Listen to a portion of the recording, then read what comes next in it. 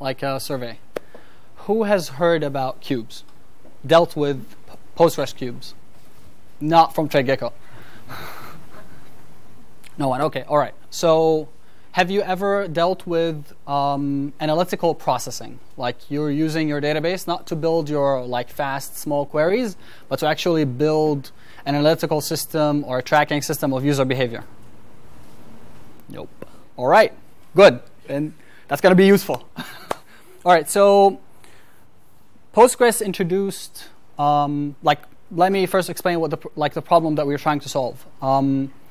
You have a sales tracking system, right? And your customers want to know exactly how things are going compared to products, to locations, warehouses, to salespeople. And you want to be able to dissect your data in a way that you can, for example, say, get me all locations knowing that I have these salespeople between this period and this period, get me their total sales, for example. You want to traverse that in a way that is almost real time. The problem is, once your data grows big, you have no way to do this in real time, in normal scenarios. So cubes come into play. Basically, these structures will help you do this for big projects, for analytical projects. And you can basically use it in your company or your side projects when you want to build that. So, well, unfortunately, it hasn't been discussed a lot in the Rails community. Yeah. Can you make it full screen? Yeah. So, unfortunately, it hasn't been discussed much in the Rails community, but it has been worked on a lot lately, actually, and discussed on Active Record and Arrow. So, basically, the schedule for this talk would be a bit of introduction about Postgres cubes. We'll have an interactive demo of how to build up cubes through a sales database. And then some discussions. I want to actually have your opinions and your thoughts about architecture of how would you place this solution within your current project and how it is being now adapted and used to refine Active Record, hopefully. So basically, from TradeGecko perspective, we came across a problem in our reporting system. Customers who used to have, an average amount of data, we can handle the analytical processing pretty fast. As soon as the customer grows and becomes 1 year, 2 years worth of heavy load of data, our system would come to a halt. We either time out because we are restrained by Heroku's 30 seconds response time. We have problems with memory loading because Active Record loads a lot of data before doing the calculations, dissecting your data, and then coming up with a concrete result. And so the solution was to actually start exploring how can we make this faster and how can we actually get a result that is almost real time. So Postgres, coincidentally, when we started considering this problem, Postgres 9.5 was in alpha version. And in Postgres 9.5, there was a very foundational difference in the way they started doing their internal structures. One of these changes was the introduction of 3 keywords that are SQL standard: grouping sets, rollup, and cube. These 3 concepts are very much interconnected, and I'll show you how. But these concepts have been roaming around in the SQL community. When is Postgres going to implement those? They are like standard, they're important, and they open up a lot of business opportunities. And finally, one brave guy decided to take on that project and implement it throughout the whole database system. So actually, what happened?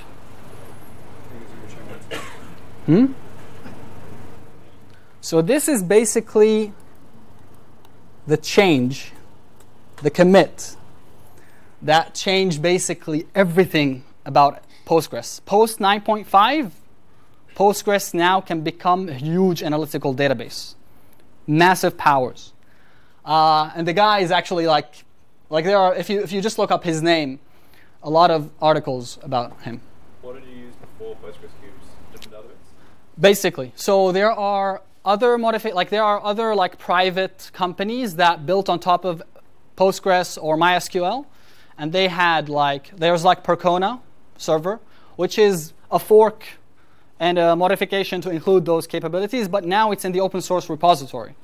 And his work basically included everything. He worked on the query optimizer, the query planner, the syntax, the changes in the back-end, front-end changes, because Postgres is a process-based engine. So every query that you issue spawns a process, and it has to communicate with the front end to know when the execution is done, when the data set is ready to be serialized. So he worked on various parts of the system to deliver that. And so if you see the implementation, it's quite massive in terms of file changes. And that actually touches every part of the Postgres code base. And the changes are, again, massive.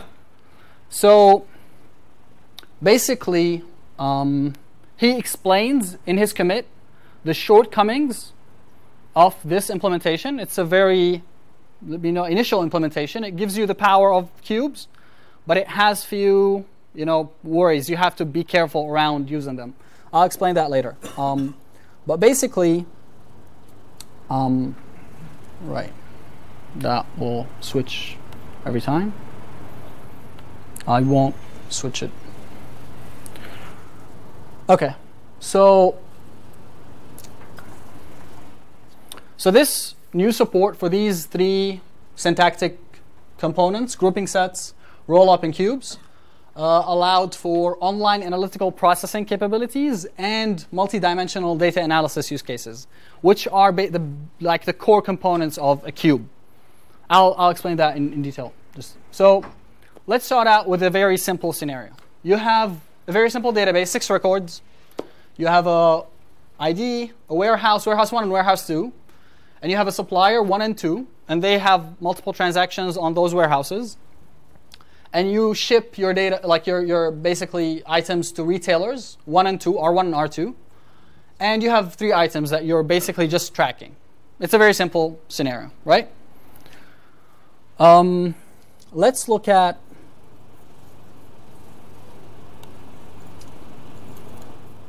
let's actually create this database or this table.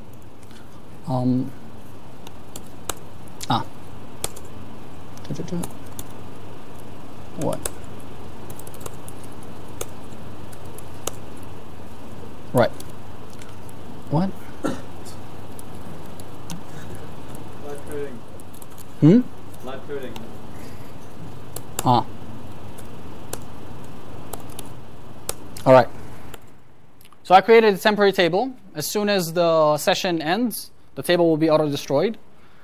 And basically, I'm going to insert those records that I just showed you before into the table. And here's our table. Right? This is the same data set that I have to deal with. Now, imagine somebody asked you, can you get me all items, totals of items shipped from warehouse 1? How would the query look like? You'd basically do this. Right? That is not copying. Right. So basically, you just group by warehouse. You eliminate all other factors, and you get the sum of your items, and there you go. You just got warehouse 1, warehouse 2 totals. If I ask that by supplier, you're basically going to do the same. You're just going to replace your dimension or the group by with supplier. That's cool. So this is very simple. This is what you'd usually do in a real-time application. This is a simple thing. If you have the right indexing, it won't take you much time.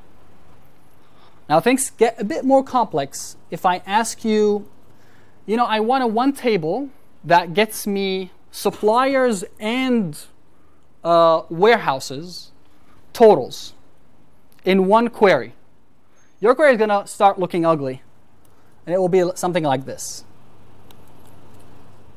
So you're going to basically unionize, but because Postgres makes you have follow the rule that if you're going to produce a query result, the union parts should have the same columns. So you're going to have something like null as supplier.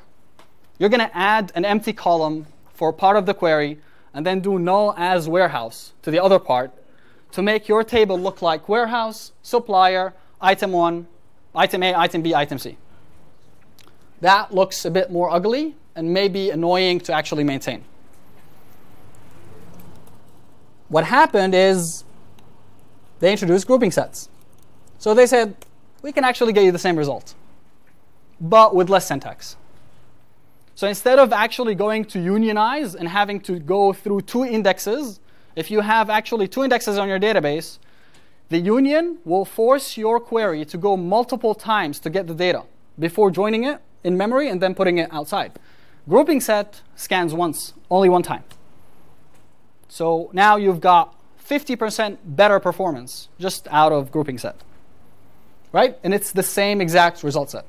Now, let's go into a bit of a more complex scenario. Rollup is one of the concepts that are usually used when you want to spread out a tree. So let's say I want to know for all warehouses, I want to get the total, and then I want to get warehouse by supplier, warehouse by retailer, and then get all the contributing factors to the total. So basically you're rolling up from one element all downwards. That's a roll up. So usually you use that when you're somebody asks you, get me all our supplies from person A and show me the details of all the small transactions from that person. So you're basically having totals and then one level of detail, second level of detail, until you reach the most granular level of totals. That's a roll-up. That's the concept of a roll-up. To achieve that, you had to do something like this.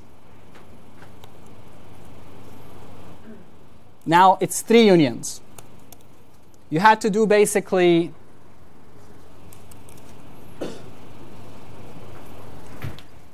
you had to go all the totals. So you have warehouse is null and supplier is null, meaning I'm totaling everything in the database from a warehouse point of view. And then you go based on warehouse 1, warehouse 2 has a total, and then warehouse 2 has a contributing factor of supplier 2, supplier 1. So you have the details of each level. Now that is useful, but as you see, now I have 3 unions. I'm scanning 3 times. Worse, here we're talking only about 2 parts. I'm talking about 2 columns. Those columns are called dimensions. Everything that is not in a summation that you cannot average or do an aggregation on is called dimension, and everything that you aggregate is called a fact. So item totals, item 1, item A, item B, item C, are facts of this roll-up because they are changeable. Whereas your dimensions are things that you dissect by. So you're rolling up by warehouse 2. You're rolling up by warehouse 1. All the facts about them change based on the level of granularity that you're rolling up against, right? So that is usually common in warehousing applications and a lot of analytical applications that care about details. But as you see, it looks ugly. And imagine representing that in active record. It doesn't look pretty. So the solution is actually this. I get the same results. Better yet, I just have to mention what I'm rolling up against. But order matters. So the order of the dimensions decide the nesting levels. So you say roll up by warehouse, then by supplier. If I roll up in the reverse order, I get the supplier level first, and then the warehousing level second. Now here, I had 60% cut of my scanning. I scanned once. I used to scan 3 times. Right, that's great. Now, let's go to a more complex scenario. A cube. So a cube is basically the permutation of all possible changes to your dimension. So if I'm doing dimensions warehouse supplier, what I'm going to get is totals, warehouse, total, warehouse supplier, supplier warehouse, supplier, basically. You're getting every possible dissection of your data. Imagine how many index scanning is this? Like how much performance you have to actually sacrifice to get that result. So the query will look like this.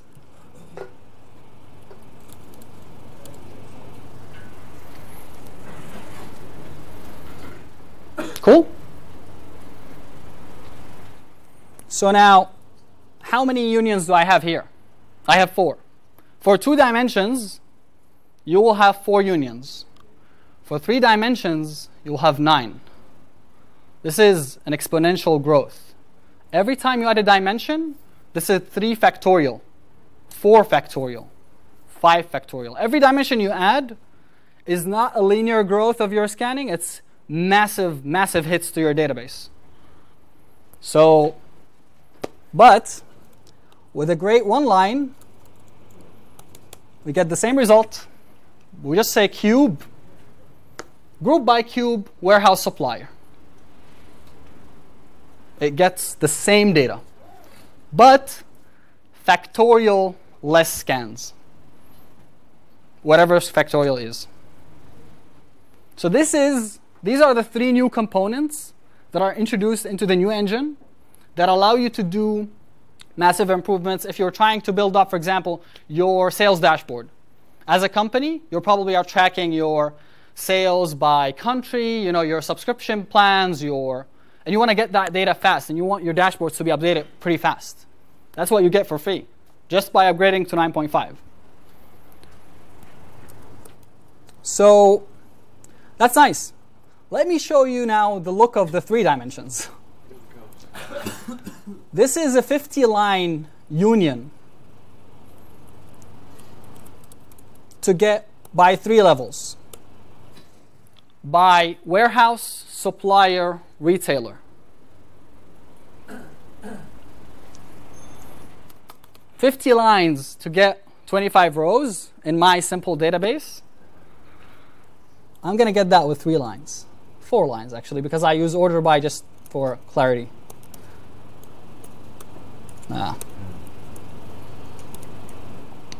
Done. You got the same result. So 50 lines versus 4. Same data. Less scans. Let's remember that.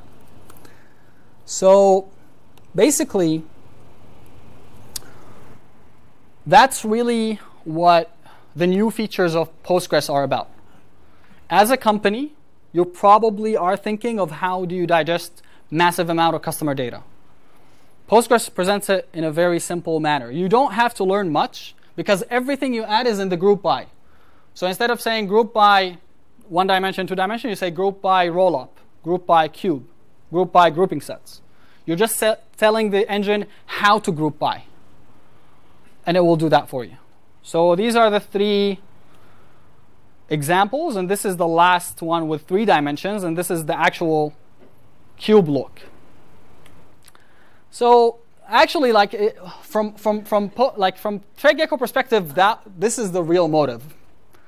We did not want to maintain complex code that hits our indexes and database more times and gets the same result. That was very inefficient. So we wanted to get that boost. And so that's the purpose why we changed this. So as you see, very simple 3 concepts: grouping set, rollup, cubes. As you saw, I can represent them without 9.5. You can actually, in your current version of database, you can build a cube. You'll do more scans. You'll just waste more time.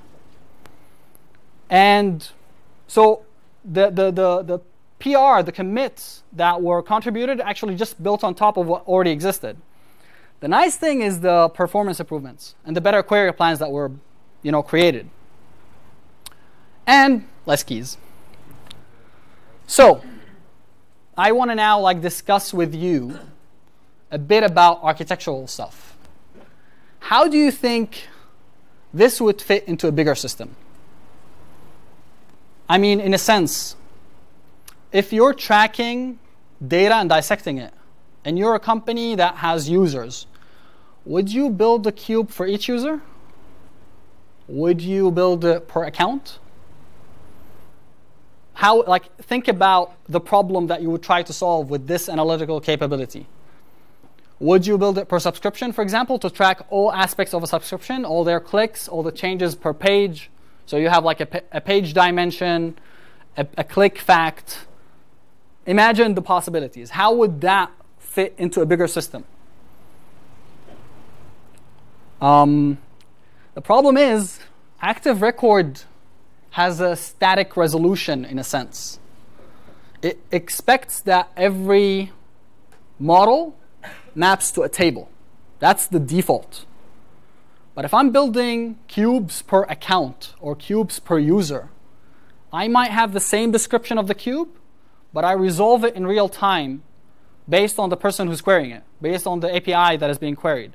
Who's the user? What is the login? And based on it, I resolve dynamically to the correct cube to get the data out. Because remember, cubes are extensive. As you saw, 6 records generated a 25-line cube. The problem with cubes is that they do all the possibilities. They try to calculate every possible grouping that you might ask for and pre-generate it. So if I've had a million row table, its cube might be a billion. And actually, in our own data sets, we have some cubes that are beyond 50 gigabytes per cube. So you're talking about a very simple mathematics that you're trying to optimize for speed, but you sacrifice space. That's a space-time trade-off. So, and cubes are not model really. In a sense, they're not model. They are a calculation. When you do group by, you basically expect to crunch some records, to do some mathematical operation like summation or aggregation, and then you'd get the result. So a cube is actually a result of a calculation. It's not its own model. So how do you store that? If I have a cube that has a 25 or 50 gigabytes of data, every time you request it, I have to regenerate the whole 25 gigabytes to get you your own query. That's not possible. So the problem also comes in when you think, how do I store this? How do I cache it? So, of course, database engines have other facilities to store, like materialized views, which you can refresh. Every once in a while, the cube will recalculate itself and recache the data and wait, and all your queries will hit a cache. So you won't have to actually do this every time the user requests it. Same goes for your pipeline. Sometimes your production data is dirty. It is not very coherent. It has some technical debt. And you need to clean up your data first before you reach a point where you're like, okay, this is ready to actually be built as a cube. So your ETL pipeline, how do you extract and transform and load your data into a cube first? So that's also a concern. That the concept of cube is very nice, but once you start thinking about, how does that look like in an actual production system? How does it map to all the abstractions? And, as I said, the growth of the number of records that you might end up with is huge. So how do I optimize? Imagine I have, as I said, 50 gigabytes cube. How do I optimize it? Should I create indexes around it? Should I make sure that it's heavily indexed per dimension? Should I minimize dimensions? I shouldn't be very generous.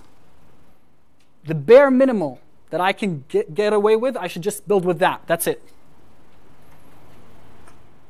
And one other solution possible from the theoretical foundation of cubes, if you read about that multidimensional query processing, is that they build smaller cubes and then they do a query across them. So, but the trade-off is a query across cubes is more complex. So you're sacrificing complexity versus, speed. Again, it's a never-ending thing. That's probably the most difficult challenge. You have active record migration, which is very nice. In a production system, you might end up with like finding a bug in your cube query. It's like, oh, that calculation should change, or we can't multiply by this number, or like we can't do this equation. What do? I have a production system running, relying on a cube, and now I have to migrate it. I have to change it in real time. So, how does that look like? I listed a few reasons to change a cube, but I bet you can come up with more. Like you have business rules bugs.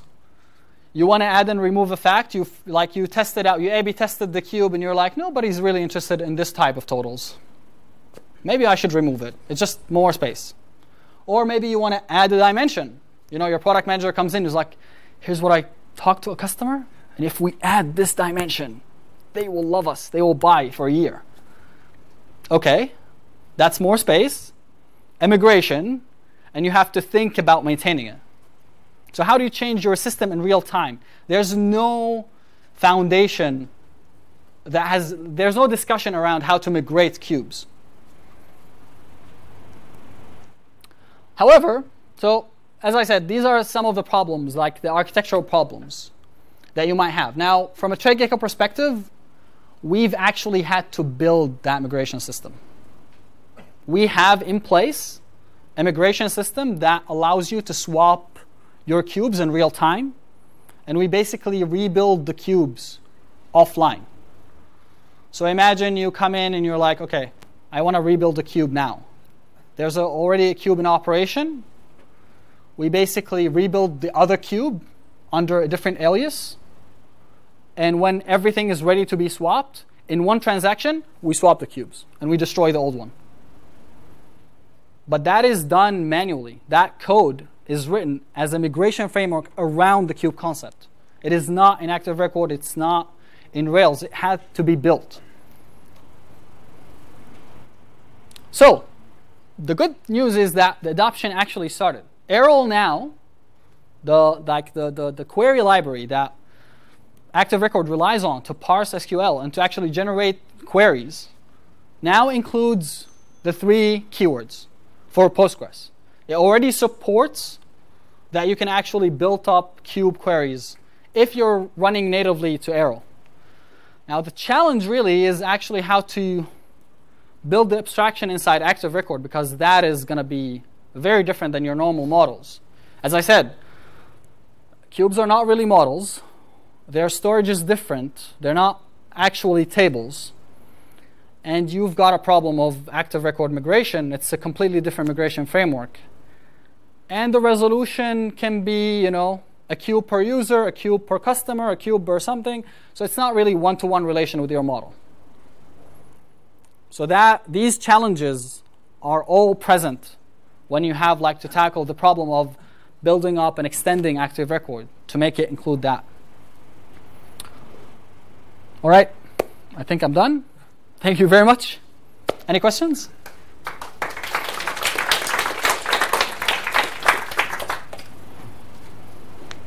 Yeah. I avoided this project because I hate databases, so I don't know anything about this. How long did the biggest query you had beforehand take compared to now? So, And for how some many of our dimensions? biggest accounts, a query that dissects by 3 or 4 dimensions would take up to 12 minutes.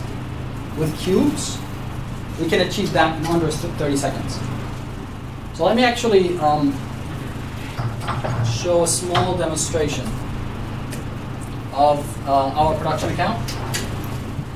This is my test account for cubes. Basically, you can see pretty much that. Oh, I hope the internet is connected well. Right. So here I'm doing like a very simple, like we're basically dissecting your sales orders by customer, right? So we're building based on your customer and their total sales. Of course, everything is fetched, so you have multiple facts in place. So you can have all these facts present, and you'll get all the data right away, right? So all these are facts of the same dimension. Now let's actually add dimensions. Let's start querying for more complex scenarios. So let's add a product dimension, a location, a channel, and an assignee, a salesperson. There, you got it. That is a sizable cube of about 7 gigabytes of data, right? That is a good, customer data. Of course, you can go as, like this is for the last 30 days, I can actually dissect by a year. So that won't take much, right? The operational power that Cubes gives you is that it pre-generates the answers. It just pre-generates them. It just has to actually traverse your cube to get the answers out. It doesn't have to calculate them in real time. And of course, you can apply as many filters as you want. You can complicate your query in a way that, is limited by, total sales more than 3,000. Gets it, right? Everything is faster when you are pre-computing things. But as I said, that has a lot of trade-offs around it. So you have to think carefully. In your own systems, how does that look like? Any other questions? There's any Ruby library that wraps it, that you don't have to write. The problem is, cubes have, as a concept, have been introduced lately into Postgres. I think the real problem is, and I think that will be resolved soon. As soon as developers start interacting with that concept more, you will find a lot of small extensions and libraries that come to solve this problem. The real issue is integrating it into your Rails code base. That is a big challenge because you have to incorporate that concept well in a way that feels natural to advanced users, advanced developers, as much as starters. Any other questions? Am I right to say that this is only meant for read-only transactions? I mean, you can't really write to a cube, right? Well, you can't. Well, actually, you can't really write a cube because you're storing a materialized view. And materialized views are not right. You can't write to it.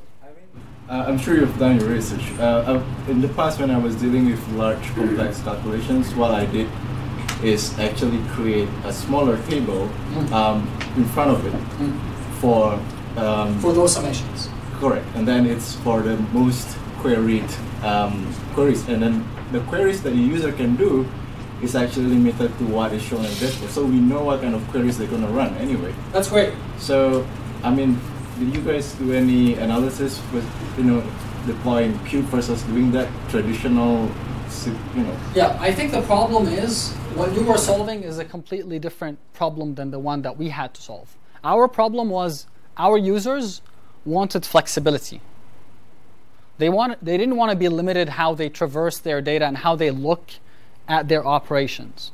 So in a sense, we couldn't as a team predict, people are not going to ask for that, right? We had to do we had to build up a structure that allows you to traverse. As you see, imagine yourself as a manager or as an admin on this app, and you're okay, let me try this filter. Let me see this data. Let me see this summation. You're interacting with the system. And what you're expecting is a system to be responsive. So if a system limits you, you're okay, they're not providing me with what I want. I might as well leave. Right? Any other questions? Which architecture did you choose for the cubes? Is it by customer or is it by user? So actually we are by account.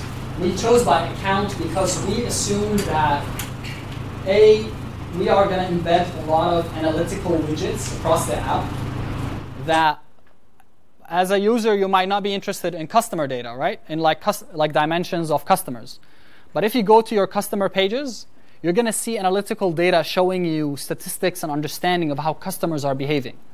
So we couldn't actually limit it per user because that would, be like a lot of loaded data. Like if you and I are on the same account, then we probably have the same cube, right?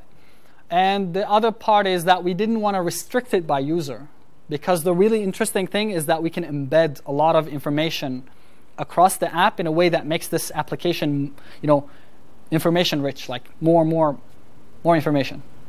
Yeah. Sure. Did you end up writing a lot of inline SQL? We had, well, actually, not an inline, but Active Record caused a lot of loading problems, a lot of data problems. So what we did is we actually used vanilla SQL for cube building, and data synchronization actually happens on Postgres level. It never reaches Ruby level. So we use foreign data wrappers, which are extensions to Postgres that allow you to synchronize data Postgres to Postgres, peer-to-peer. So our analytical database basically uses the production database to clean up data and pull it up from that level, from database level. So our application level never pulls the data, does the cleaning, and then comes back. That's. You answered our last question as well. Does it hit the right time if you do inserts on normal data? Does it recalculate the cube synchronously or? That's okay. So that has been resolved by actually building at the correct time. We did a small survey of when is the least amount of write hits come to our database. But it's not the service that Postgres provides. No, unfortunately not. Right, thanks. Any other questions? Sorry. So either does the cube actually get synchronized to your different nodes? I'm just asking. So actually, you can build that. We didn't need to synchronize to a lot of nodes, but Postgres provides that ability if you wanted to. You'd have to do a lot of a bit more DevOps work, but we didn't reach that point. We didn't have to. Okay.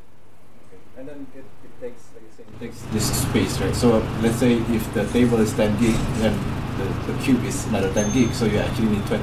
Yes, probably. Any other questions?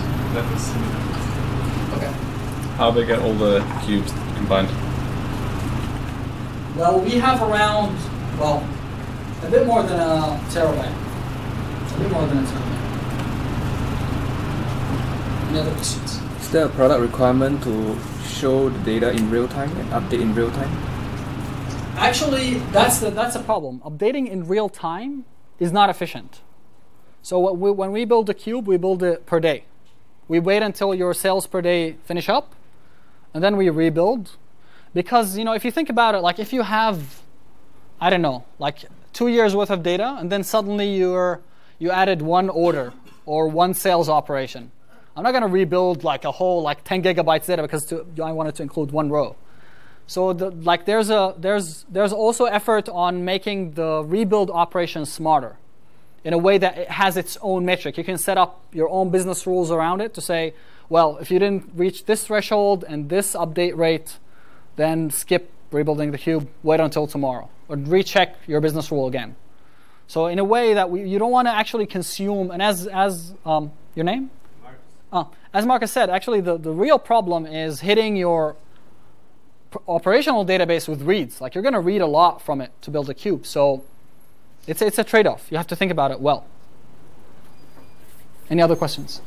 Okay, sorry. So I'm going to stop the questions. And also, if you have any more questions, look for Mohammad after this. Because we have 3 more talks to go. Next up.